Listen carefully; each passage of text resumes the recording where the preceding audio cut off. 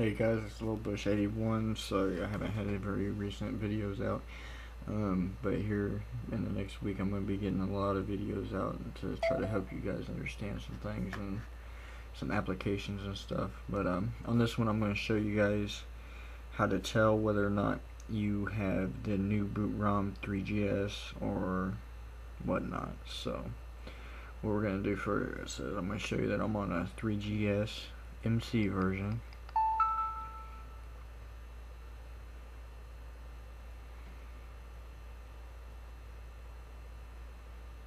Okay, and as you can see right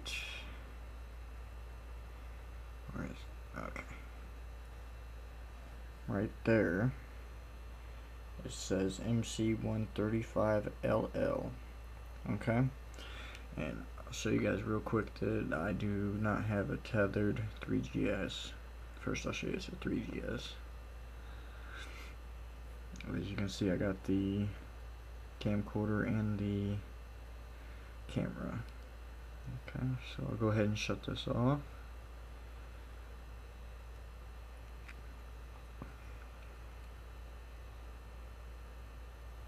And if you have a tethered or a new BootRom, then once you turn it off, you would have to run Black Rain again, or whatever you use to jailbreak.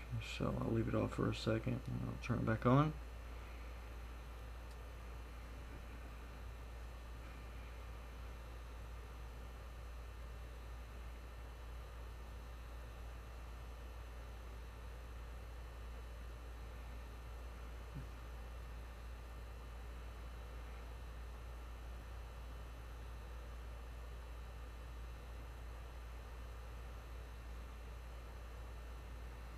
Takes a little bit to turn back on.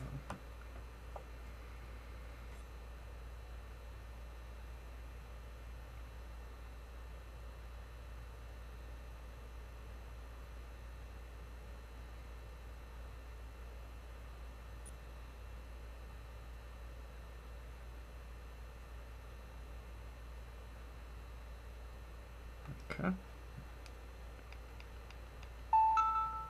Okay, as you can see, I still have my jailbreak without needing to rerun Black Rain, which is what I use to jailbreak this. So, in order to see if you have the new BootRom or not with the MC model, go to Settings, General, and About. Okay. Now, in the About, you'll have your serial number. I'll cover mine up. What you want to do is you want to go after the first 5 numbers, and if the last 2 of the 5 are above 45, then you have the new BootRom. Some people say 41.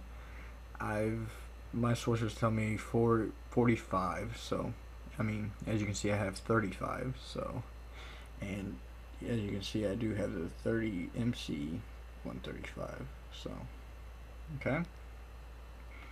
So this is just a video on how to tell whether or not you have the new BootRom. So I hope this has helped. Please subscribe, rate, comment, and I'll see you guys later. Thanks.